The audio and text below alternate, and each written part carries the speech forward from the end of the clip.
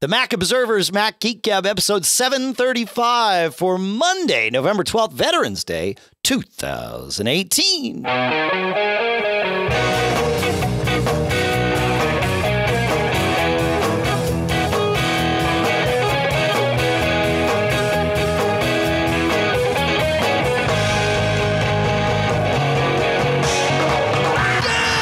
Folks, and welcome to the Mac Observer's Mac Geek Gab, the show where we take your questions, your tips, your cool stuff found, and our cool stuff found, and our tips, and sometimes even our questions. We mix it all together, and then we dig in, and we enjoy the delicious meal of learning, educating, entertaining, and just plain knowledge, so that we can each learn at least 5 new things every time we get together so that we can solve our own problems when they come up. Sponsors for this episode include LinkedIn Jobs at linkedin.com/MGG, Eero Plus at eero.com/MGG, Ops Genie now from Atlassian at opsgenie.com, and Jamf now at jamf.com/MGG. We will talk all about all of those shortly here. Back here. Nice to be home. Here in Durham, New Hampshire, I'm Dave Hamilton. And here in Fairfield, Connecticut, this is John F. Braun. How you doing today, Mr. John F. Braun? I've been spending too much time in Windows, man. It happens. It happens sometimes. I feel your pain. I told you I moved Lucas, the machine that he was using from Windows to Ubuntu partially because of that. Yeah. So, yeah. Well, actually, things worked out here. So 2 things. So one, you remember I got these new inexpensive 1 terabyte SSDs. Yes. As it turns out, I think what was happening on my Mac Mini was a power problem because the SSD was exhibiting weird behavior as well. So, I think I just unplugged all my USB devices, plugged them all back in, and all of a sudden they all started working right again. Cool. But the reason I mentioned being in, I was running Windows being in parallels, SanDisk has a cool little program called SSD Dashboard. Here's the bad news, though. It only runs under Windows. But, so I, ran a VM in parallels. Sure. And downloaded it and ran it. And it's like, I can't find a SanDisk SSD. I'm like, well, that's weird. I mean, it's right there. When you're in a VM, typically you see your mounted volumes. I had to actually explicitly go to the USB menu and say, yeah, by the way, can you mount this drive in Windows? And all of a sudden mounted it. And the utility shows you the firmware and, we'll do like benchmarks and stuff like that. So that's kind of neat. That's a handy use for something like parallels. That's one of those things where it's like, yeah, don't be afraid of this. Just go ahead. You're good to go. Oh, good thinking, man. I like it. And the second thing that I had to do within the Windows environment as well, because the utility is only available for Windows, is I want to play around with virtualization on the Synology. Unfortunately, the files on the Mac are in a PVM format, which as far as I know is proprietary to Parallels. And I want to export it, or I want to import it into their VM environment, but it doesn't understand that type of file, but it understands other types of containers. And VMware makes a utility that will export out to that format from within the virtualization environment. So I think I found a sneaky way to push my VM. Cool. Into there because now it's converted to another file type that it does understand. Sure. Yeah, sure. I'll import this. So. Oh, that's great. Cool. So further updates as events warrant. All right, cool. Yeah, keep us posted. I'm like I said last week, I'm very curious to learn how that works for you. Speaking of learning, boy, do you learned a pant load of things, dude. Yeah. You know what? We'll jump to it. I was at MacTech this week. I spoke at MacTech this week, and here's the thing. I was hesitant to speak at this conference for, in retrospect, what's a stupid reason, but I think it'll make sense. Whenever I travel to speak somewhere, especially like user groups and stuff or conferences that I sort of believe in, and MacTech certainly fits into that realm, I don't need to profit from that, but I also like to be cash flow neutral, right? so that my travel expenses don't wind up costing me just to go and speak for a group of nice people. And MacTech does not cover travel expenses, so I was hesitant to do it.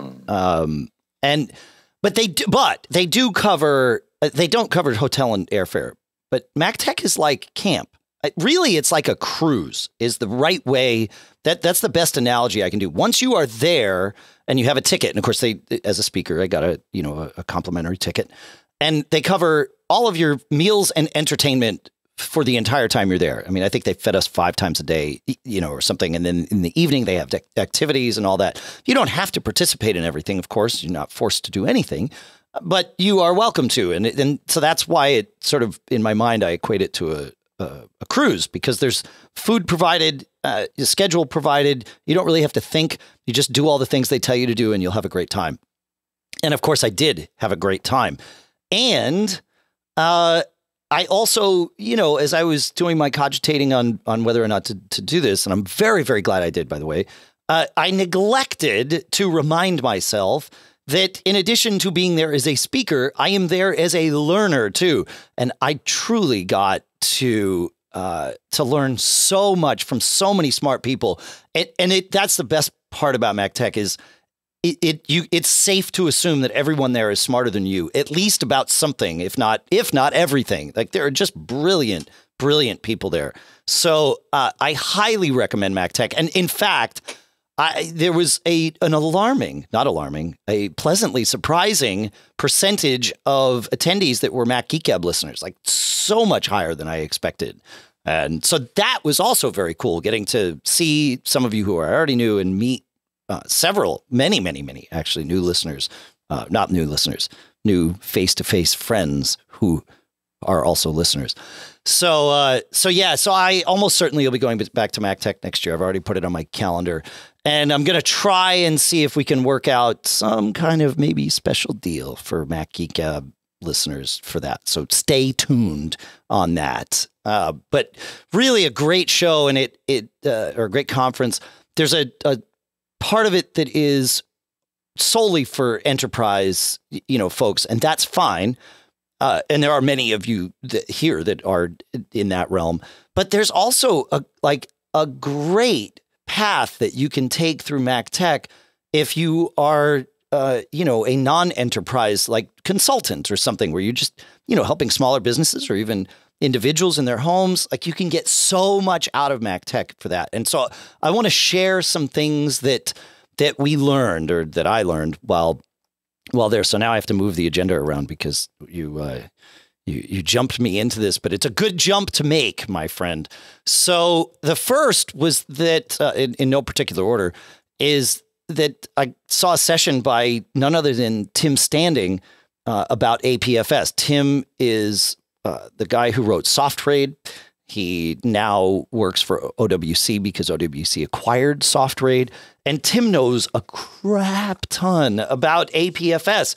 And he gave an entire session on it. And I told Neal Tickton, who's the guy who, created and organizes and runs MacTech, that if he put my session up against Tim Standing's APFS session, that I would be unable to attend my own session because I would be attending Tim's. So thankfully, he put Tim's on at a time when it conflicted with no one, which was very smart.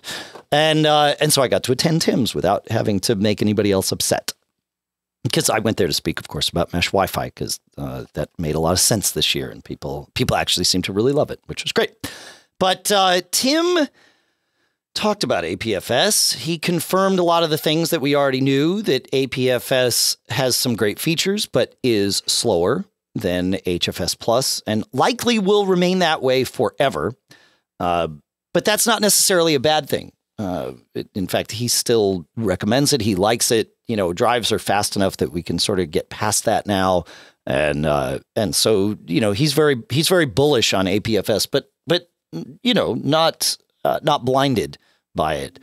And one thing is very interesting about APFS that I wanted to share that I learned. So if you have the secure enclave on your Mac, which all newer Macs do, but that T2 chip and all of that stuff, here's the way it works.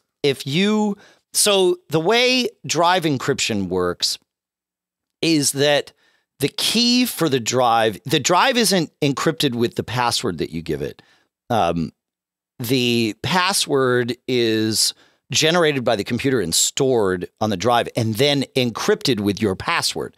So that's how you can have multiple users able to decrypt the same drive, right? Because the drive doesn't have to be encrypted with the same password. Everybody doesn't have to share the password. You just have to have access to decrypting your copy of the password, which is great. And it also means that if you want to change your password for the drive, you don't need to decrypt the entire drive and re-encrypt the entire drive. So File Vault 2 is very, very smart in that way. And this is true about both APFS and HFS Plus. That's just how it works. So great. But there is a risk to this because it means that when the drive is mounted, the encryption key is being held in RAM. It has to be in order for your Mac to be able to read and write from the drive. It's got to have the encryption key somewhere, so it holds it in RAM.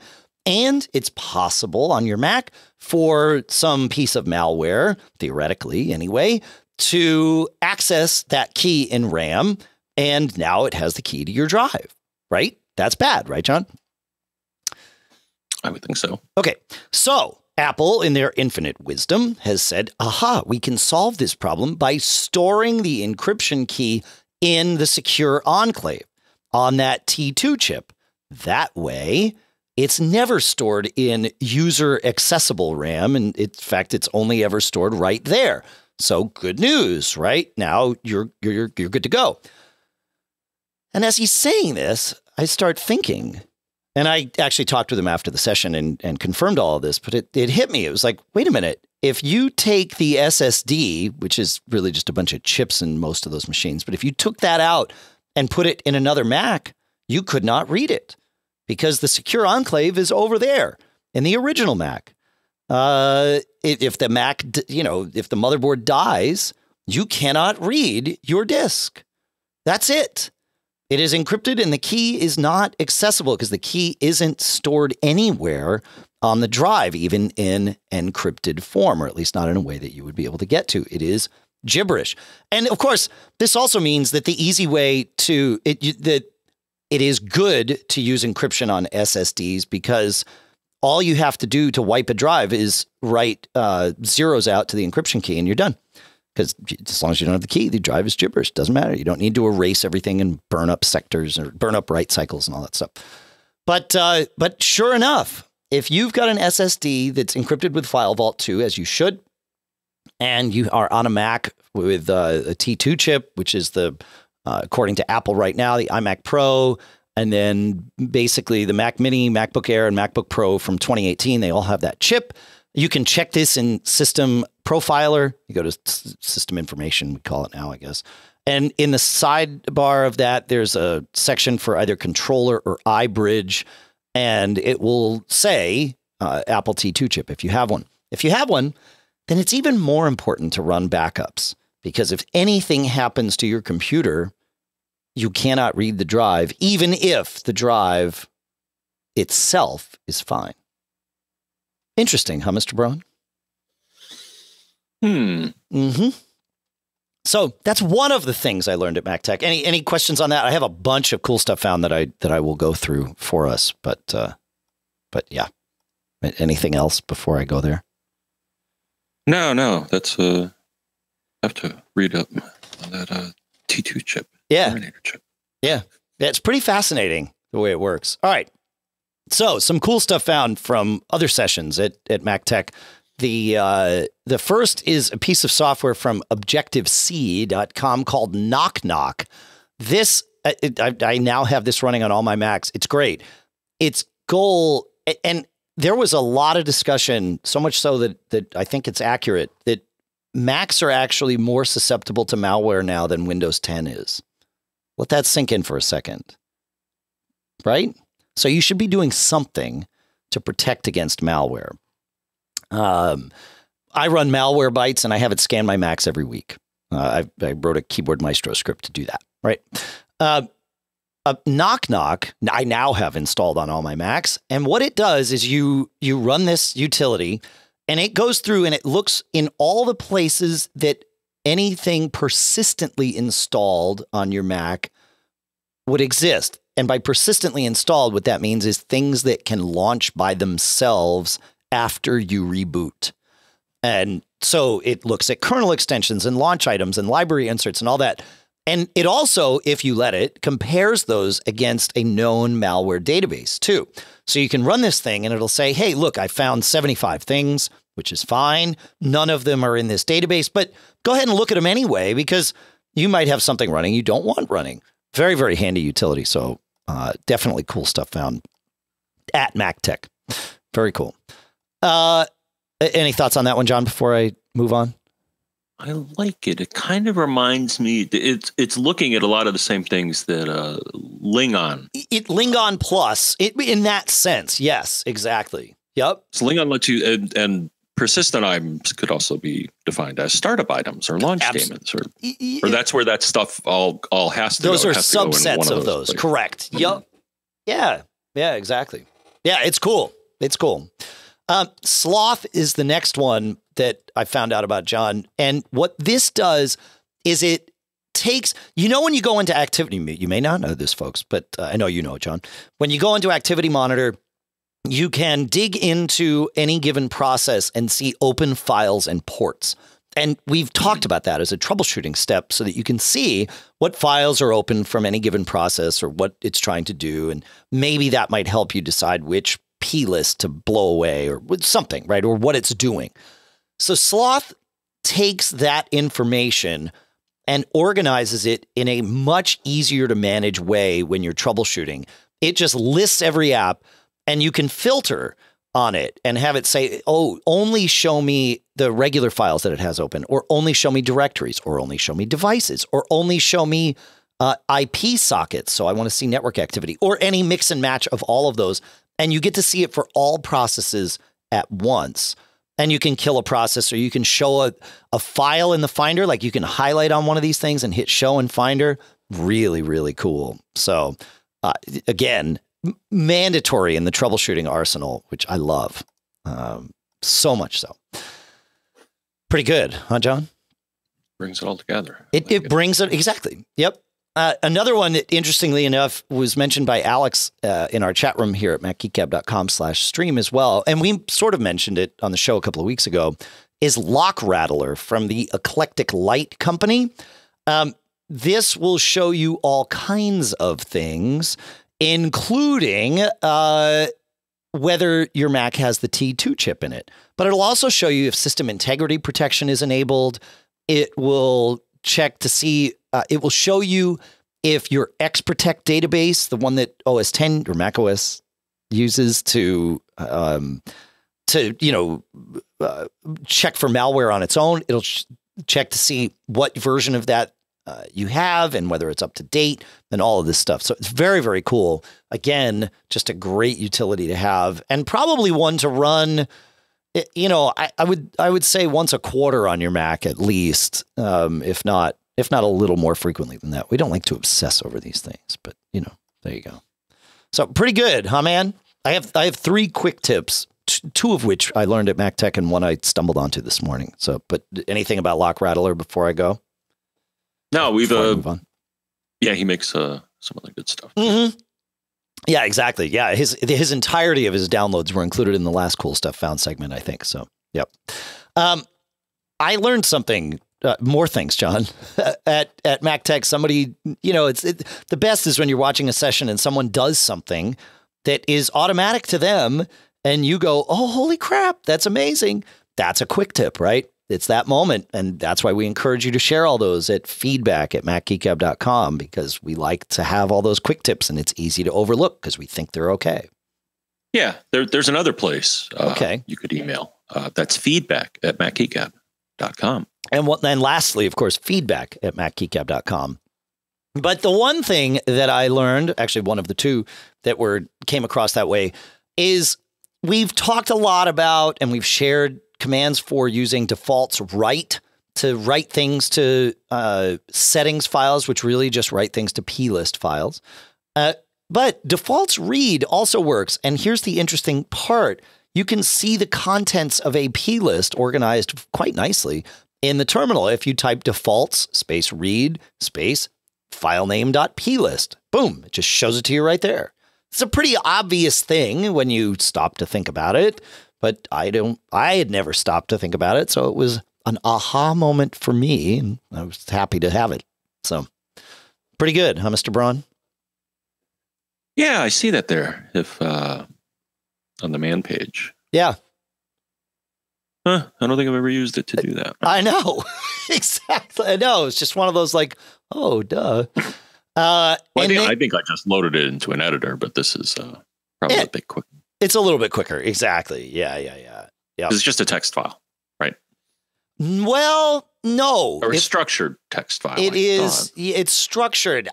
I always, from a Unix standpoint, I think of plist files as binary files. That might be incorrect, but certainly if you just try to cat out a plist file, most of them will be gibberish when you cat them out. So, yeah. So you have to open them in something, but like BBEdit will open them, you know, or this just defaults read and boom, pointed at a file and you're good to go. And then lastly, you know, we talked about launch services and all of that. There is a command, again, that we've talked about in the past called launchctl, launchctl, that talks and gives us a list, or that allows us to manipulate whether a service is on or off. But there is also another command in there. In fact, there's lots of them. And this one is launchctl space list, which lists information about all of the launch services that you have running. Probably this command is used by KnockKnock to help enumerate all of that stuff. So there you go. You know, very, very, just cool things, I think. Don't you, Mr. Braun? Sure. Okay, good. Hey, I do want to take a minute and talk about our first two sponsors for today, if that's okay by you, my friend. Fantastic. All right. Our first sponsor today is Opsgenie by Atlassian. We all know about downtime. Here's a great example. Last week, we made some changes to the way our ad server worked. And then, you know, I tested it. Things looked fine. Went to sleep. Woke up Monday morning to a series of emails and texts and various other chat method messages indicating that we had had a problem overnight. But you know what I also woke up to? A solved problem. Do you want to know why? Because even though I am the main point of contact for this stuff, everyone that was backup points of contact were able to be contacted and step in and easily, thank goodness, resolve the problem because of the way Opsgenie works. It gives your team the power to respond quickly and efficiently to unplanned issues because it helps notify all the right people through a smart combination of scheduling and escalation paths that take into account things like time zones and vacation schedules and holidays and all of that stuff. So it knew Dave's sleeping. Find somebody else if Dave doesn't respond right away. It allows for deep flexibility in how, when, and where alerts are deployed, and it's supported by over 200 integrations. It's from Atlassian, right? So it supports all of their stuff like Jira and all that, but also Amazon CloudWatch, Datadog, New Relic, and more because it's by Atlassian and they are so open about this stuff. It's so cool. Here's the thing. With Opsgenie, your next incident doesn't stand a chance. And here's the best part. You can visit opsgenie.com to sign up and get a free company account and add up to 5 team members. That's right, free, no credit card, free for up to 5 team members. That's opsgenie.com. Never miss a critical alert again with Opsgenie. Our thanks to Opsgenie and Atlassian for sponsoring this episode. Our next sponsor is LinkedIn Jobs. Here's the thing. If you don't have the right people, it doesn't matter how you've organized things, how you make sure people are notified if there are problems, how you do anything, because if you don't have the right people, you're not actually doing anything. So that's why it's so important to find the right person. But where do you find those people? Well, you can post on a job board and hope that the right person is actually looking at a job board at that point in time. But I'm going to be honest with you. A lot of people that are open to new opportunities are not actively seeking them because they're probably good at their jobs. They're happy there. They're well taken care of, but you might be able to hire them. You won't know that because they're not looking. But guess where they are? They are on LinkedIn. 70% of the U.S. workforce is on LinkedIn. Posting there is the best way to get your job opportunity in front of more of the right people, right? Think about this. LinkedIn is a social network. It's a place to store your resume. It's a place to connect with people. And I bet you're there pretty regularly too. Think about it, right? So LinkedIn has that, what we like to call unfair competitive advantage because they've got all the people. A new hire is made every 10 seconds on LinkedIn. You've got to check this out. Hurry to linkedin.com/MGG and get $50 off your first job post. That's linkedin.com/MGG to get $50 off your first job post. I have posted on LinkedIn. I have used this service. I have used the $50 credit. And let me tell you, you might actually find your hire within that first $50 of spending. But you're not going to know unless you try it. So linkedin.com/MGG, terms and conditions apply, of course. Our thanks to LinkedIn for sponsoring this episode. All right, John, I promised I had one more tip, and that was hit Command-T in your favorite apps. I did that accidentally. I've been having problems with keystrokes this morning, as listeners in the live show know, and we'll leave it at that. But I hit the wrong keyboard shortcut in Evernote. I hit Command-T. Guess what it did? It opened up a new tab. And now I realize I can have tabs in Evernote. So, there you go. Yeah. Yeah. Super handy. Too. Yeah, of course. Yes, you can do that in your browser. You can do it in the terminal, right? Have you ever done that? Works totally fine. It's great having multiple tabs in the terminal. You can do it in Evernote too. I've got them up right now. In fact, what I have in Evernote, John, is a note from Bill, because Bill writes to tell us. Yesterday, Apple released updates to the iWorks applications. Well, earlier this week. He says they updated fine on both my iOS devices and my iMac. However, I couldn't get the updates to appear in the Updates tab of the Mac App Store on my MacBook Pro. Multiple times, I tried closing and reopening the App Store, logging out of and back into my account in the App Store, and rebooting my laptop, all to no avail. I tried searching for the app in the App Store to see if that would prompt an update button, but it only said open. Clicking on open did, of course, just that, just without the update. I found nothing to help searching online. In an act of desperation, I started rummaging around in the App Store and finally found something that worked. While the blank update tab was staring me in the face, I clicked on Store Reload Page in the menu bar, and sure enough, all of the updates then appeared in the Update tab. I passed this along in case any others encounter a similar problem. While I suppose I could have deleted the apps and re-downloaded them from the App Store, this, of course, was much easier. Thanks for that, Bill. Very, very cool, man. That's good. Good stuff. Don't you think? Yeah. Why not just pull down on it like you do on iOS? Oh, okay. Because that's why. But when I was reading this question, it's actually where I looked. I'm like, is there a way to do that? Because that's the gesture you use on iOS. Right. Right. And then I right clicked because sometimes that reveals little secrets. But yeah, he found it up there. He did. Yeah. Well, Bill also found something else that we will share. He said, I listened with interest to Mac Geek Gab 734's discussion about altering dark mode's appearance in Mojave. Although I'm not a fan of the looks of Mail in dark mode, to me, the worst was always Apple Maps. Seeing dark maps made them almost useless. The mail discussion prompted me to look in Maps, and I found a way to turn the Maps display back into something useful. Under the View menu is the option to use Dark Map, which was turned on by default after I selected Dark Mode. Simply turning Dark Map off returned the map to its former self. Much, much better.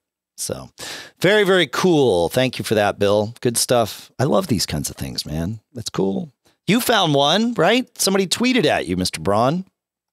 Shazoom. Yes. That's all I know about him. Tweeted me. Where did he tweet me? We might as well mention these. Sure. So I am John F. Braun. He is Dave Hamilton. There's Pilot Pete. There's Mac Observer. And Mac Geek Gab. All of those are on Twitter if you want to Twitter with us. But he Twittered with me and said, for your cool stuff found section, which is where we're at now, dark mode extension for Firefox is something that he recommends. As noted before, web pages are jarring in dark mode. This extension fixed that for me. Do note there are two classes of themes. I found the second class slowed down scrolling too much. Another note, it even works with their mobile browser on Android. I wonder if they will do that for their iOS. Oh, I guess it wouldn't, because we can't add extensions to mobile Firefox on iOS, right? So apparently not. Yeah. Is there mobile Firefox? Of course. Yeah. Oh. Yeah. Yep. I guess I never found a reason to get mobile Firefox. I find it handy to have a second browser. I actually have both Chrome and Firefox installed on my iOS devices. It's not overly rare that I find myself using them for various reasons. Yeah. Sometimes it's nice just to have a different browser with its own sandbox and, everything else. So. Oh, no, I actually do that on my Macs. Yeah. I have those three, the same three browsers. Yep. It's just like never found a reason to, maybe I will. Yep. But yeah, as you point out, sometimes some pages just don't render right. Correct. Yeah, exactly. All right, one more comment from Bill, because Bill's awesome, and also it's a correction while we're going back to show 734. He said, you said that the new MacBook Air has the touch bar similar to the MacBook Pro. He says, however, that's not true. The Air only has Touch ID, not the touch bar. And he's totally right. So thank you for sending that in, Bill. It's interesting. I have yet to own a laptop that has either. And I talked to a lot of people at MacTech this week that have the touch bar. Nobody has the MacBook Air with Touch ID yet, but some do now, I guess. But they didn't at the show. And of all the people that had Macs with the touch bar, it was Touch ID that was the reason they loved it. They said, for the most part, like, whatever. Some folks had very specific use cases where the bar itself was handy. But for the most part, everybody was like, oh, yeah. No, the Touch ID is great. They're like, you never have to type your password for one password for logging in. It's great. They're like, it's way more useful than you ever would think. So it's a very interesting point that there you go. Of course, in order to have that, it has to have that aforementioned T2 chip and yada, yada, yada. There we are. So pretty interesting, huh, Mr. Braun? Yeah, well, it's nice to have parity among all your devices as far as how you can get into them. Well, but there is no parity. I mean, it with iOS devices now and in the future, it is Face ID only. Oh, I know. Yeah, much to my disappointment. That's why I'm in no rush. Yeah. That's why I'm not in any rush to get off of my 8. It does exactly what I need right now. Yep. My wife passed on taking the iPhone 10 hand-me-down for me, so that went to my daughter while I'm busy using the 10R, because she saw me cursing at Face ID all the time. She's like, I don't want that in my life. And now she says, anytime she sees my daughter or whatever, and she says, oh yeah, it's so funny watching her, curse at her phone. Like, yep, I hear you. It's not the most convenient thing. I'll be perfectly honest. The touch ID sensor was better. It's obvious that that's irrelevant. We are moving forward, and so be it. Well, no. Well, I don't see it as moving forward, though. I think I'm going to start a petition. Oh, good idea. To lobby for Touch ID. Bring it back. Sure. That'll work. Because that'll work. Yeah, cool. That sounds great, man. Yep. Tilting at windmills. But fun, we talked about in the last episode, 734, we talked about somebody that wanted to be logged into 2 accounts at once so that they could have their Mac Mini, I believe it was a Mac Mini, syncing down iCloud photo libraries for 2 different users. I think it was, a wife and her husband that both wanted to do this. So, okay, great. Or a woman and her husband. I guess it's appropriate to say wife. I don't know. Anyway, you understood what I meant.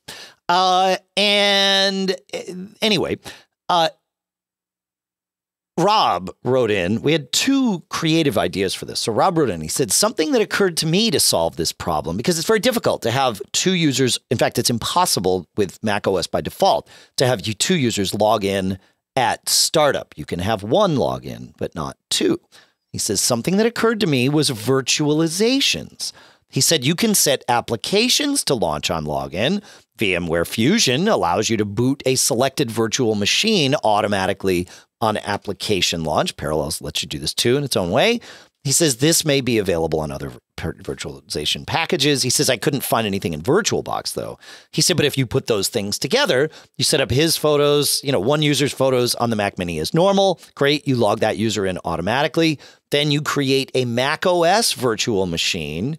And this is one of those things to remember, folks, that virtual machines can be used to run on your Mac anyway, in Parallels and VMware, and I think VirtualBox too. I don't know that I've tried it, but I'm pretty sure that you can run, of course, Windows and Linux and other operating systems, but you can also run other copies of Mac OS. I think going back to, Sierra was no, you can go further back than that. Was it Snow Leopard was the last one you could not virtualize. So I think Yosemite and forward, you can virtualize. And that's really handy to be able to run older versions of OSs. Also handy to do exactly this. So you could have Mojave virtualized in, Parallels or VMware, have that auto launch, have that one log into the other user's account. Now you've got, boom, one person has their stuff downloading to the Mac. The other person has them downloading to the Mac inside the virtualized container, and boom, you are good to go. So very creative solution, Rob, and also a good reminder, as I said, for all of us, that virtualization on your Mac need not be operating systems other than Mac OS. It can be, but it can also be Mac OS on your Mac. There is something about the licensing of Mac OS that requires it run on Apple hardware only. So I don't think you're going to easily be able to run Mac OS virtualized on something like your Synology that you're testing, John. But maybe there's a way. I was asking them that. We'll see. Because there's virtualization products that are multi-platform, of course. Like VMware, they make one on Mac and one on PC. Right. So I think there may be a way, depending on the format of the container, to run that. I'll let you know. First thing I want to do is somehow get my Parallels environments running under virtualization. Sure. Your non-Mac OS Parallels environments. Yes. Got it. Yeah, cool. Which are all Windows. Yeah, I'm still running. Yeah, so I still run XP just for kicks. No, that's fine. But I'm just pointing out that I don't want to equate Parallels to only being able to run Windows or Linux. Parallels can also run Mac OS virtualized on your Mac. Yeah. So cool. Very, very good. Very good. Okay. And then another way to solve this is offered by listener Neal. And he said, I'm going to guess that some sort of background process needs to be running for photos to sync for these services. That's correct. He says, assuming that's the case and that the process can be identified, which I believe it can. I think it's Photo Assets D and maybe also Photo Library D. He says it might suffice to have that process running under the required user, even if that user is not logged in, especially if that process does not require any access to the GUI. And I think that's correct. He says if this is the case, it may be feasible to create a task for Launch D to run this process on boot for each user that needs to have photo syncing taking place. And so that would be to use CG, or another way would be to use CGSession. CGSession is a command that allows control of the user session so you can switch to a different user ID and then run a process. So if you could figure out what this process launch looks like, it might be possible. It would take some experimenting. He said he doesn't run iCloud Photo Library or even Photo Stream, so he cannot test this. But very, very handy and interesting, right? I mean, this is actually a scenario I run into a lot with people where they use their laptops as their sort of daily drivers. But they also happen to have like a Mac Mini in the house. And if, most of the time your laptops, you have to buy an SSD. You can't rely on having external storage connected to it all the time. So you probably don't have enough storage on your MacBook Pro or your MacBook or your MacBook Air to run to save local copies of all your photos. So you want to save them all in the Mac Mini, but you don't want to have to think about it. And that's the scenario that we're in here. You can hang an external drive off it, point both photos libraries at it, and boom, you're good to go. So I like both of these solutions. I got to play with this one from Neal. And if anybody else has any thoughts on it, please do share. Pretty good. Pretty good. Pretty good. Any thoughts on that, Mr. John F. Braun? I'm just one user. You're just one. You are. Oh, that's true. Yeah. Still. No, I know. Yeah. Let's go through a couple other tips here while we're at it. We're in tips mode this morning. Today, whatever time of day it is for you, is what it is for us. Listener Dave sends in a tip. He said, for years, I used a Bluetooth keyboard with my iPad instead of Apple's smart keyboard. I did this for one reason only. I love Text Expander over Apple's text replacement options and settings. Why does this matter? I could not figure out how Text Expander's soft keyboard, their on-screen keyboard, could come up when the smart keyboard was in use. This was necessary because Text Expander has those cool snippet options, which is another quick tip, where you could push a button on the Text Expander soft keyboard. This allows you to get the snippets typed without even needing to type the shortcut. He says, so I needed to have... he says, with a Bluetooth keyboard, I could access this smart keyboard. Why? Because Bluetooth keyboards let you press one button to bring up soft keyboards, not Apple's. He says, I researched and Googles and read articles over and over to try to find a way to bring up the soft keyboard with the smart keyboard attached. No joy, but I was wrong. He says, sometimes I love being wrong. You can do this. The odd, what the heck does that mean? Down pointing arrow on the screen in the lower right-hand corner is the secret key. It's there when you're typing text. Push and hold it, don't tap it, and the Harry Potter magic begins. The soft keyboard comes up. I sure wish this was more obvious, he says. For Text Expander fans like me using an iPad as their main driver, this will delight, entrance, and intrigue. I almost fainted when it worked, he says. Good thing I didn't, or I wouldn't have finished the Text Expander snippet I wanted to type. Thank you, Dave C. from Houston, Connecticut native. Excellent, excellent stuff. Yes, very good. Very, very good. So cool. I like it. Pretty good. Pretty good.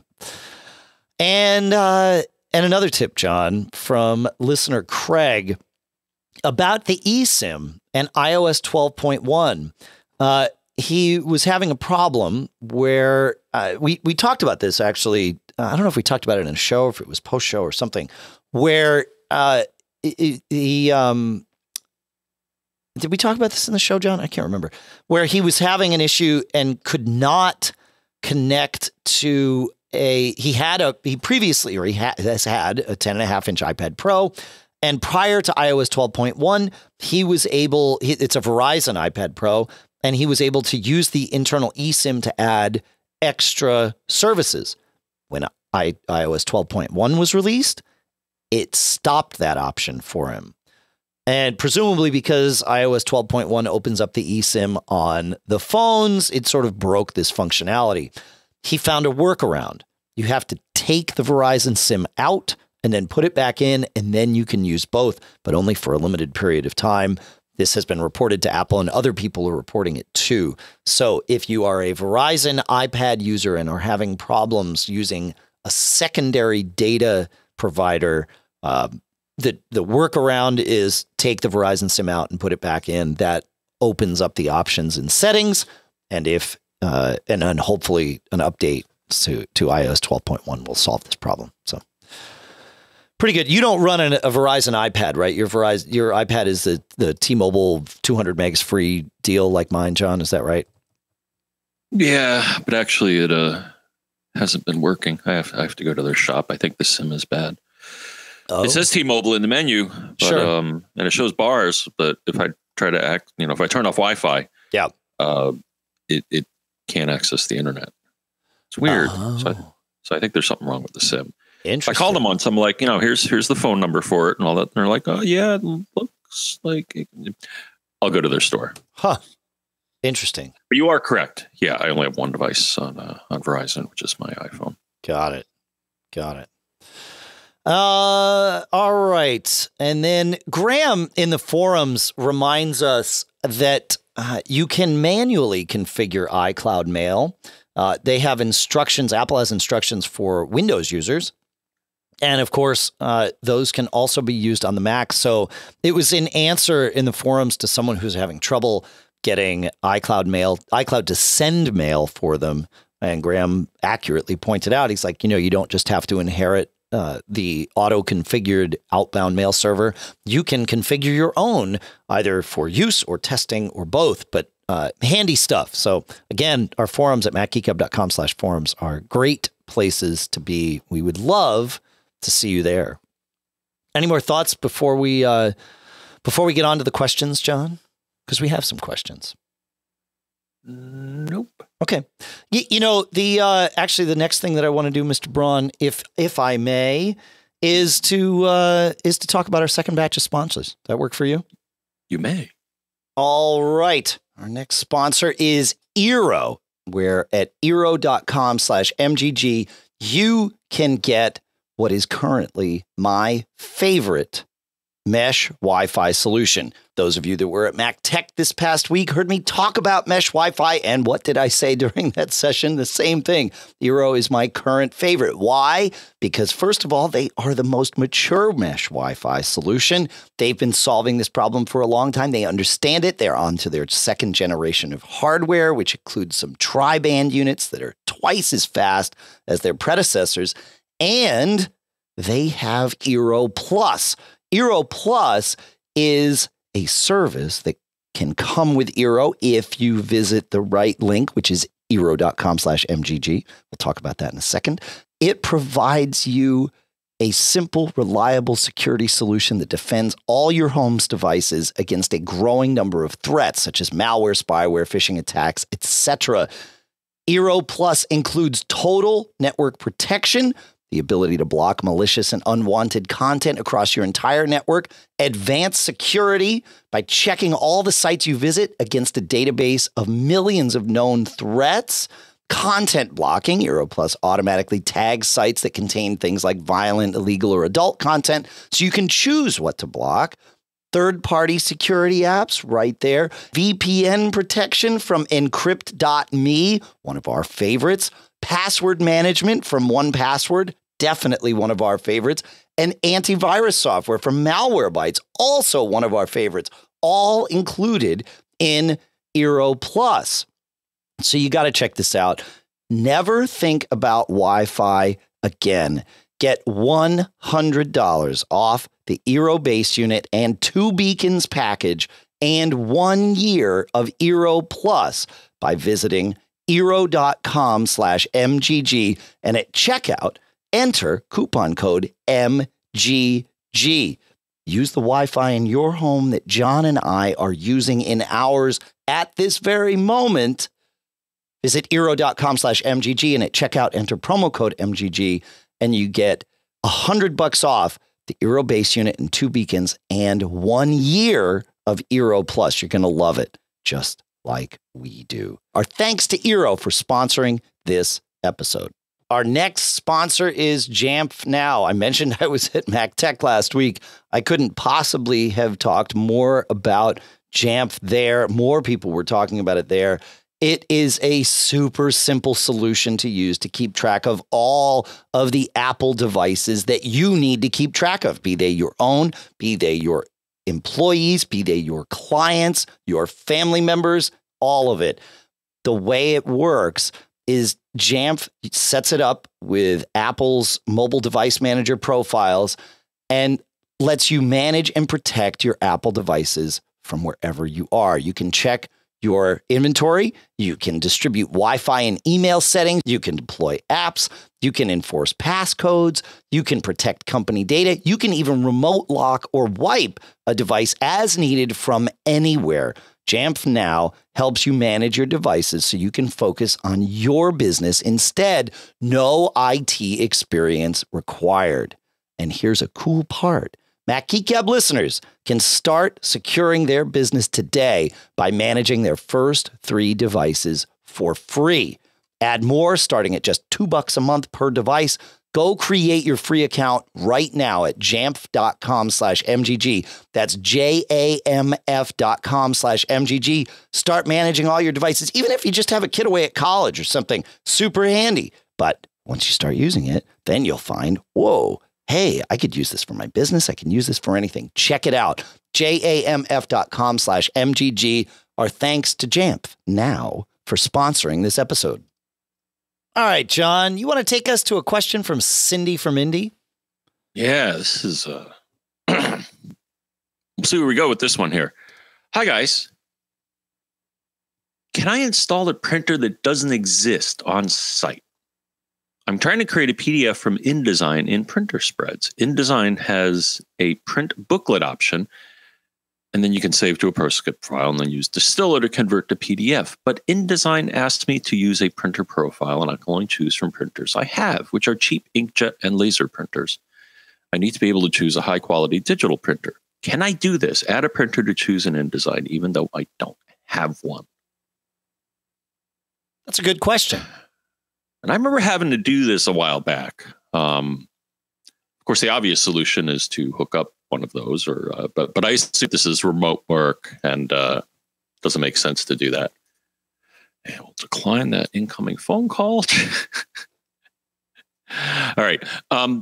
Yes, I think there's a way to do it because I was able to, on one of my machines, Dave, to add a printer. And right now I got an HP LaserJet 500 color MFP in my list of printers. Okay. How did I do this? Ask. And I'll tell you how. So go to System Preferences, Printers and Scanners. And you're going to see your local printers, probably. There's a little plus sign in the lower left-hand corner of that window. Click on that. Now, first, I'm going to offer you a bonus tip. So what you should see is your local printers.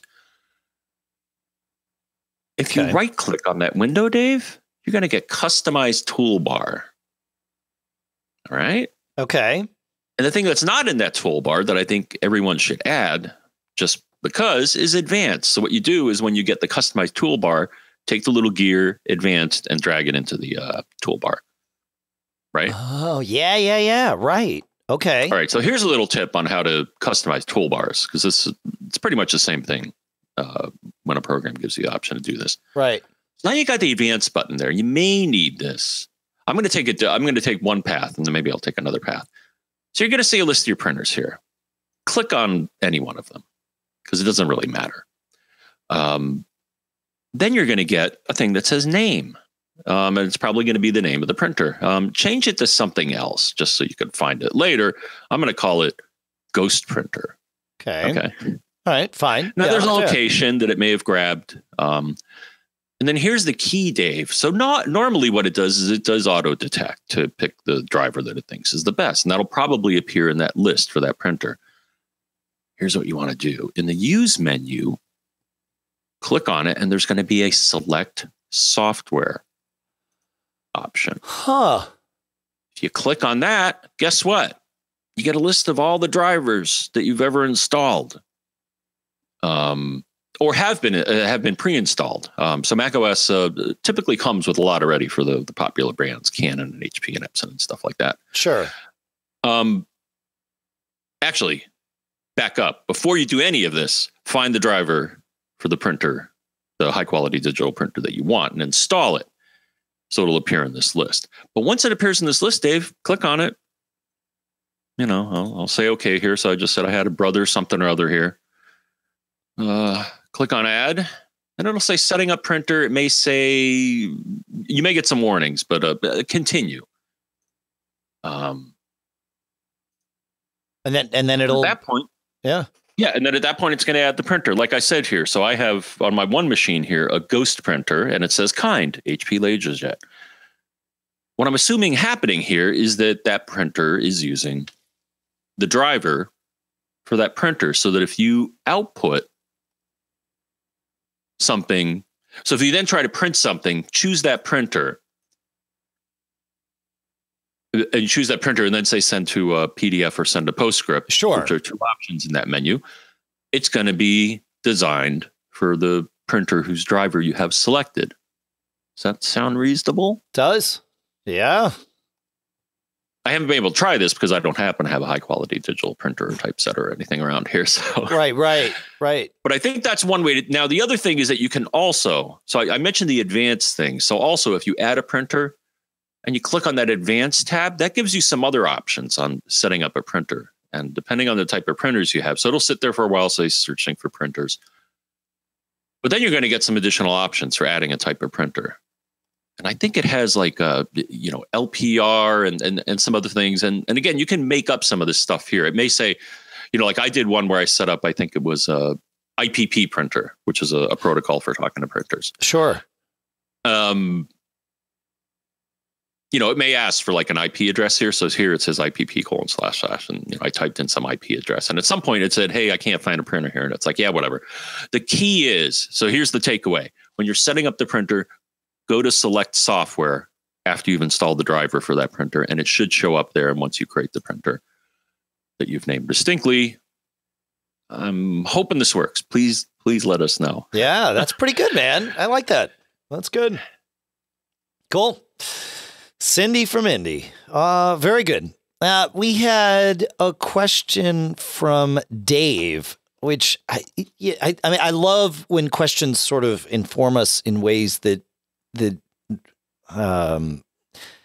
show us where lights can be shined to help sort of enhance the knowledge base of the collective here.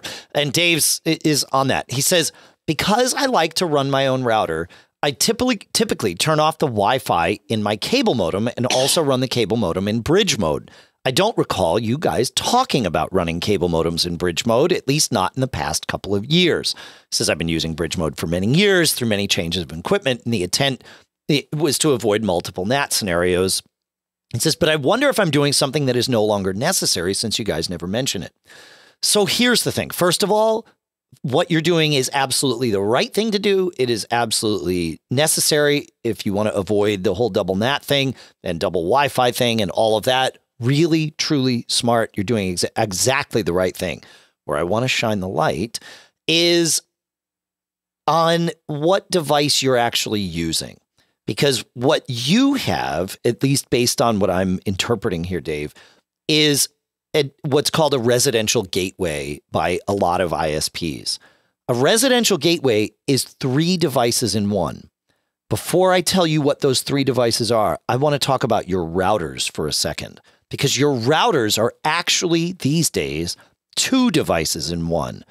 A router that has Wi-Fi in it, which almost all routers do these days, is actually a router and a Wi-Fi access point in the same box, right? So you have the ability to do the routing, then you have the ability to do Wi-Fi. But you could buy devices that are separate and do those things. Okay, so your router is really a 2-in-1 device, anything we call a router these days, because it also has a Wi-Fi access point in it. Most of them do. Now, let's back that up and apply that logic to Dave's scenario and his residential gateway. What is it doing? Well, it connects to his cable line coming in. It does routing, and it also has Wi-Fi capabilities. So that means it is a router, it is a Wi-Fi access point, and it is also a cable modem. It is 3 devices in one for that. And sometimes even 4 devices in one if it's also doing your telephone service, right? So now let's think about Dave's question. Cable modems are always in bridge mode most of the time because they don't do any routing. And you can get a standalone cable modem that all it does is passes through the data that it gets from the cable signal. But most of what we wind up getting when we get a modem from our ISPs are these residential gateways that has the cable modem, the router, and the Wi-Fi access point all in one. And in those scenarios, what Dave wants to do is he wants to dumb it all the way back down to a cable modem, turning off the other two devices inside it. It's turning off the Wi-Fi, turning off the router. That's what Dave's doing, and it's very smart to do that if you then, for example, want to run like Eero or something. And so you would turn off that part of your cable, your residential gateway. You'd make it just a cable modem and do that. If you're paying $10 a month, though, to your cable company for this privilege, you might be better off just buying a straight-up cable modem, and that way, you're getting the functionality you want, et cetera, et cetera. Thoughts on that, Mr. Braun? Uh-oh.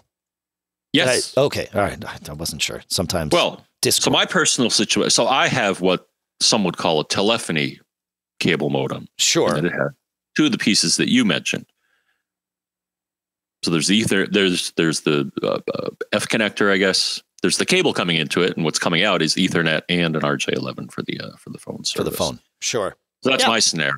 Yep. On the other hand, the last time, my parents, they're with Xfinity, and they started yelling at them saying, well, you have a DOCSIS 2 modem and you should really get something new. And they eventually did. And theirs is all in one. They have everything in it. Yep. They have the Wi-Fi, they have the routing, as you pointed out, and the telephony.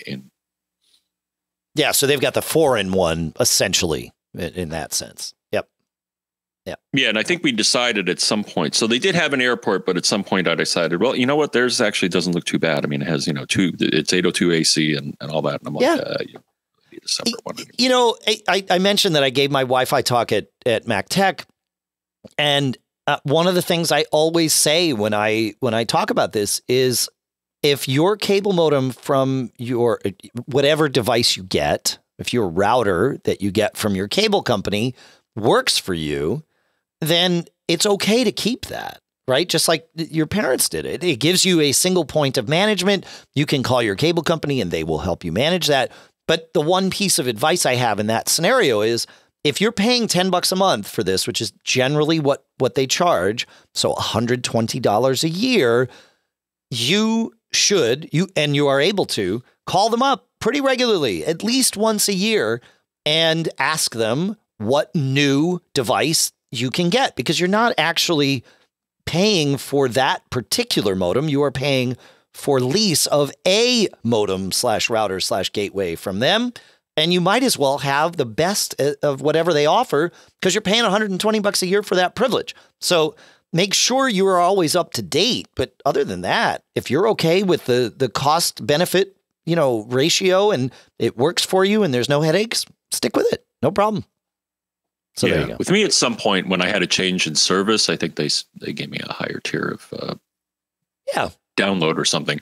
All of a sudden, I started seeing this charge on my bill. Right. I think they were charging me $4.95 a month or $9.95 a month for modem rental, and I'm like, in the decade plus that I've been with you, you never charged me for it. It's always built in. They're like, well, yeah, now we're charging you, and it's like, okay, yep, bye bye. But what they did is offer an option. So they actually have a co-branded, so it's actually an Aris cable modem, and it says Optimum on it. I wonder if you could use that it specifically for them. It's an Aris, Yeah, I don't. My guess is they didn't develop it specifically for anyone. They just put their label on it. Oh no, it's like a TM822. I mean, if you look at the info page, it's like I'm an Aris TM whatever model, whatever, and it's But that's what I'm saying. Is my guess is it wasn't developed specifically for your broadband provider. They just decided slap their label on it. Yep. Yeah. Yep. Cool. All right. Chuck has a question. He says, are you and the Mac Geek Gab team okay with Mojave for a 2012 MacBook Air? He says, I'm happy with High Sierra, so I've been ignoring / postponing the daily reminders to upgrade to Mojave. If I decide to stay with High Sierra for a while longer, is there a way to get the App Store to stop the daily reminders?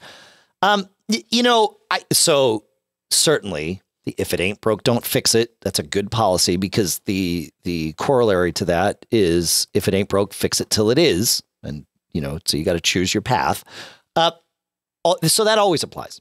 But in general, based on what I'm seeing, what I'm hearing, talking with other consultants, I think you're going to be okay to upgrade that machine to Mojave. If you're happy with High Sierra on a machine, Mojave is going to run at least as well, if not perhaps even better, is sort of the general consensus. And at MacTech, actually, this conversation came up quite a bit, or maybe not quite a bit, but it came up once, and we were all kind of nodding our heads saying, yeah, this is the first time in a while that at this stage of the game, 2 months, less than 2 months, 6 weeks after release, like we're all okay kind of, advising people to head down this path.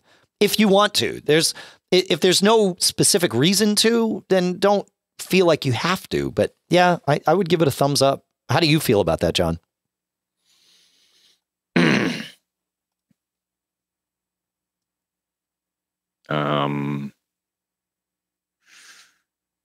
Not sure. Okay. Are you running Mojave on all of your machines? Mr. Now that I Braun? think about it, no, we're good. Okay. Yeah, I would say, yeah, it's, no, actually, I wouldn't necessarily, I'm trying to think back what I did recently again at my parents, I'm kind of like their IT. And actually last I was there, they were like 4 OSs behind. I mean, they got their iMac, quite a while ago. And I think I finally decided to upgrade them, not to Mojave, but to, 2 or 3 after that, because it was, well, actually the App Store was bugging them. So, sure. I would say if you're within 2 or 3 and you don't feel a need, all right, stick with it. Yeah. I mean, I guess I would say right away, I'm still nervous about installing something as soon as it comes out, let them work the bugs out first. Sure. And it looks like they have to some extent. Yeah. That's kind of the thing is it came out as a pretty stable thing. Both Mojave and iOS 12, Apple's updates this year were focused more on, making sure things were okay under the hood as opposed to adding lots of new features. They did, of course, with Mojave, add the whole, Marzipan thing, which lets you recompile iOS apps relatively easily for macOS and take advantage of some of those libraries. Right. But you went away and then I went away. Now I'm back. You're back. I didn't hear you for a while and I was babbling. So I figured if I didn't hear you, so I gave some of my thoughts there. But, okay. Well, we missed them. Actually, we got quite a bit of them. And I agree with you. Yeah. Yeah. It's there. It's good to go. So cool. All right. So yeah, I would say that was a little disjointed, but thumbs up to Mojave. If you want to do it, yeah, I think you're okay. Obviously, shoot a backup first. Clone is my advice. And here's another piece of advice. When you are going to clone and do that backup, certainly clone to another disk if you want. But if you have some sort of, large long-term storage, like a NAS or even just a big drive that you sort of dump things onto, create a disk image clone of your Mac. I recommend doing this once a year anyway. There have been times, and I'm speaking from personal experience, where you can get into a scenario where you deleted a file, so it doesn't get backed up anymore because you've deleted it. And then your backups sort of cycle out of their rotation and you look back and you're like, hey, 6 months ago, I had this file. Where is it? I once deleted my entire presentations folder, like gone. Every presentation I've ever given was just gone because they're all stored in one folder. I'm sure I must have deleted it from somewhere. I don't know why or when, but I started looking back through Time Machine backups. No. And then I remembered, oh, I've got that old, my old machine. I have a clone of that drive that I saved off before I formatted it. And I dug into that and sure enough, there it was. So if you have the room, storing, a disk image of your clones or of your drives before you either decommission them or, once a year before you do a major OS upgrade or whatever, might just save you down the road. It's nice to have sort of a frozen in time snapshot, if you will. So there's my extra advice on that one. Moving on to Gary. Gary asks, he says, I started a new job this week and they wanted me to upload a photo for my badge. If I use my iPhone, of course, there is the take a photo option, which will bring up the camera interface. But what's the best way to access my photos on my Mac? For some reason, I can't seem to find the folder that Photos keeps all my photos. I have iCloud photo library, so when I open the Photos app, I can see the photos I want to use, but when I click the Choose File button, I can't find the folder with them in it. The only workaround I found was to go into the Photos app and drag a copy of the photo I want to use to a folder like the desktop.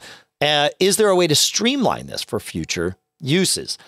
So yeah, you could dig into the Photos library, and if you have the local copy of that photo, which iCloud Photo Library may or may not keep, you could dig in by right-clicking on your iCloud or on your Photos library. It's a package, so you then choose Show Package Contents. Then you can see some of the options there, or some of the contents there. Look in the Masters folder. That's where you would find this stuff if it's there. But frankly, I think you're better off doing it the way you've already done it. And here's why. Photos are now generally stored as HEIF files, right? That's that new high efficiency image format. That's what HEIF stands for. And when you export them, it converts them to JPEG, which makes them far more compatible. Lots of things are now compatible with HEIF, but not everything. And, it wouldn't surprise me if some badge creation engine, that's used by some company's intranet might not have been updated to support HEIF in the last year or whatever. So you're dragging it out, you're converting it to JPEG, you're getting the full copy of the file, whether or not iCloud Photo Library had downloaded that particular one for you. It takes care of all that, and then you can save it out and you're good to go. I have things like my headshots and other photos that I use regularly. I do two things with them. Number one, I mark them as favorites, or I put them in an album so that I can easily find them when I'm navigating on my phone, like you said. But I also take those few things and just save them off to a folder. I know it means I have two copies of them potentially locally, but it makes life way easier when I'm in a scenario exactly like you described. So that's what I do. Any thoughts on that, Mr. Braun? Yes, because now I think I understand the question he was asking. I think what he's asking, when prompted on his Mac for the location of the photo file, he's not seeing that. Correct. I think what he has to do. So I just started jumping around here, and I think I have an answer, Dave. Okay. So I went into, because I'm like, I'm almost certain this option used to be here before. The thing is, he needs an interface to Photos, so he can pick his files, right? Fair. And I think there is one. All right. So I'm in I'm in Safari right now. Okay. And let's say open file. All right. Bring up a generic file open dialog. All right. Well, you're going to see your sidebar, and you're going to see probably the last folder you've been to or something like that. But then I just saw this, Dave. So if you scroll down on the left, the bar, all the way at the bottom, hey, look, there's a media category, and look what's under it, Photos. That's your interface into your Photos library. Not bad. I like it. Yeah, sure. So like, because I think Apple has always provided like a shortcut to get into the photo library of whatever, iPhoto, Aperture, whatever. Sure. And that's where this is. So it's not immediately obvious. I mean, they put it all the way at the bottom there. But now I'm looking at it now. It's churning, it seems to be. But then now, okay, my photo stream just popped up. Yeah, so they let you choose by moments, collections, years, places, albums. All right, there's your interface. You just got to scroll down. Cool. Yeah, that'll work. If it works. Yeah, pretty good. That would be the right way to try that. I wonder if that would also do the auto export translation to JPEG. You know what I mean? Like how much of a translation layer is that going through? Right? Because it's going to give you access to your iCloud photo library. So presumably you would be able to choose a photo that you don't actually have on your Mac, right? That you just have the thumbnail, and it would then pull it down and do all that work. Will it also translate it to JPEG for the, in that interface? I'm not going to test it right now, but that would be an interesting thing to test. Well, I'll test it. Yeah. So, yeah, pretty good. All right. Gary, a different Gary, in the forums writes, he says, Apple Photos Export only has one option for naming destination folders, and that is location, date, where the date is spelled out. Location, November 4th, 2018. Is there a utility that will read the date from the folder name and convert it to, 4-digit year, 2-digit month, 2-digit date? Of course, there are plenty of file renaming utilities with date naming functions, but I haven't found one that will read the date in actual folder names and convert it. And so I believe we have an answer to this from Jeff Lambert 670, in the forums, and that is to use a Better Finder Rename 10 to do this. And I believe that's correct. But if that's not the right answer, or a different answer, we've got a link to this post in the forums right here in the show notes, which the show notes are always just in the episodes, which you can get to from macgeekgab.com. Go there. You can click on this, get to the forums, and answer the question yourself, which is awesome. We love all the participation that's happening in the forums. It's great. All right. I think we have time for one more, John. So we will go to Jeff. We will wrap up this photos section. He says, this is a follow-up to an exchange we had for a couple of weeks ago. He says, you guys had talked about using Power Photos for merging photos libraries. Fantastic. He said you'd also suggested Carbon Copy Cloner for a backup of that new library. Again, fantastic. He says, however, I may have failed to mention that I have Time Machine turned on, and there is a full backup of my Mac hard drive that's also going to my Synology. So he's using Carbon Copy Cloner to point this to clone his photos library to his Synology, and then also using Time Machine there. He says, am I correct in thinking that using Carbon Copy Cloner to also back up my photo library to my disk station is redundant and so taking up space on my NAS? He says, I guess I thought Carbon Copy Cloner would be using off-site cloud storage. So keeping with 3-2-1 recommendations for backing up Time Machine files to cloud or backing up the Mac directly to the cloud, I pay for iCloud, I pay for Dropbox. He says, and I have my Synology. I would also like to be able to back up my partner's Mac so I don't hear him whining if and when it fails. He says, sorry, this is a common question. Well, no, it's a great question. Yeah, if you're happy with your Time Machine backup to your Synology, then you don't need to also use Carbon Copy Cloner to back up a subset of that data, aka your photos library, to the same destination for sure.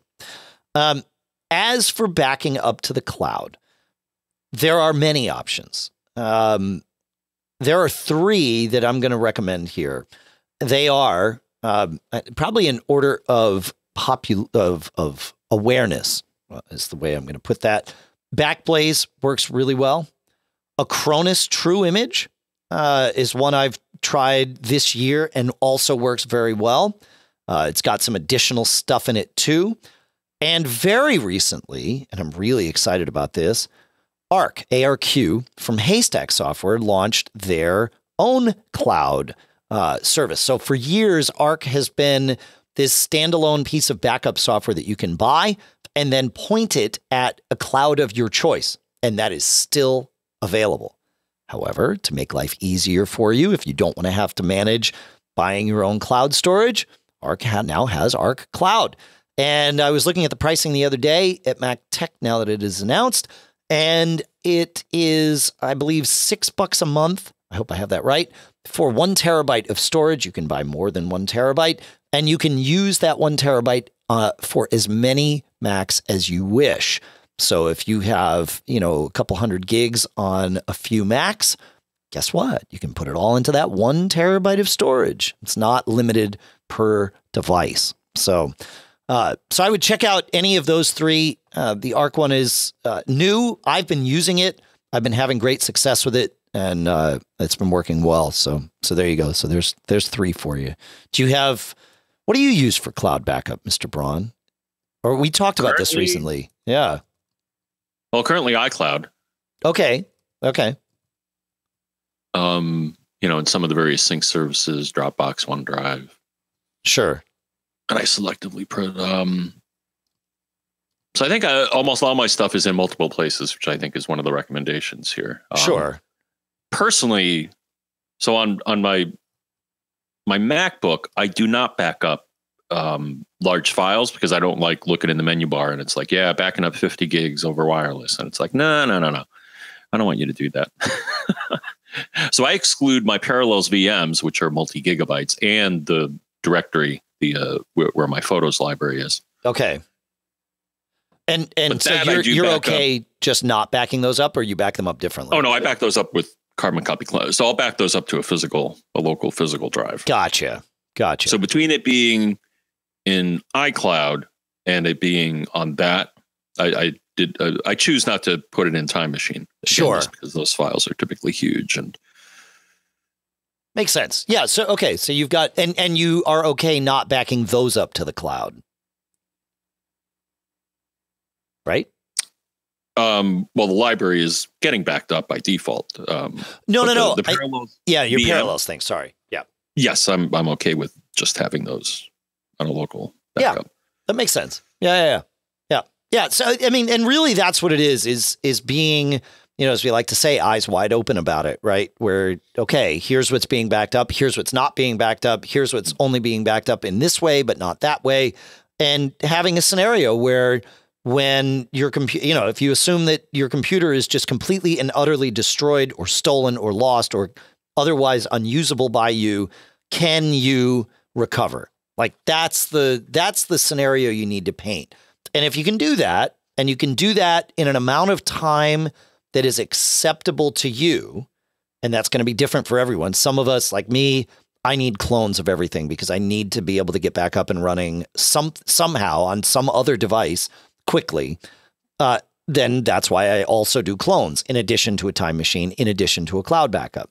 But if you could wait 2 weeks to get back up and running, okay, well, then maybe only storing things, maybe you don't need a clone, right? Maybe you need a local Time Machine and, a cloud backup or something.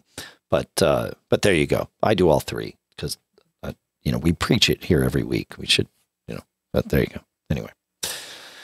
All right. Any more thoughts on that, John, before we move on our way for the day here? Preach it, brother. Preach. Yeah, there we go. It's time. It's been fun, though. I like that. I have some my earlier keystroke fumblings leave me with some extra editing work to do. I chopped up the show into, I believe, at least 3 distinct pieces when normally we record just the one, because that's all you need. So that'll make life a little bit fun. So you got your digital tape ready. I have my digital splicer ready. Yes, exactly. Your digital splicer. Yeah, exactly. Thank you so much for listening. Thanks to all of our premium subscribers. We talked about how to contact us, but what we didn't mention was that if you are a Mac Geek Gab premium subscriber, you can email us at premium@macgeekgab.com, and we do prioritize those. In fact, I want to say, I'm going to pat myself on the back here. We did a great job this week. Even though I was traveling, keeping up with all of your questions, I created a routine in my day, and it worked out great. We were able to keep on top of it all, and it was good. And John, you were answering questions. It was great. I had a good flow going. So thank you to everyone for contributing and asking questions and tips and all that good stuff. You know where to find us on the forums. We talked about that several times in the episode. I do want to thank the folks at CacheFly, CacheFly.com, for providing all the bandwidth to get the show from us to you. I want to thank all of our sponsors. Of course, as we mentioned in the episode, OpsGenie from Atlassian, Eero from Eero, and Eero Plus, of course. We had Jamf at jamf.com/MGG and LinkedIn Jobs, linkedin.com/MGG. Of course, in our podcast marketplace, we have sponsors like Smile at smilesoftware.com/podcast, Otherworld Computing at maxsales.com, Barebones Software at barebones.com, ring.com/MGG. All really good stuff. Really excited. It's been a good... we're having a good time. Having a good time all the time. I have two things to say, Mr. Braun. It's Veterans Day. So, to all of our listeners who are veterans and have loved ones who are veterans, never forget and thank you for your service. And to everyone, because it's, you know, how we do things here, I'd like to share a very important thing, and that is, don't get caught. Made up.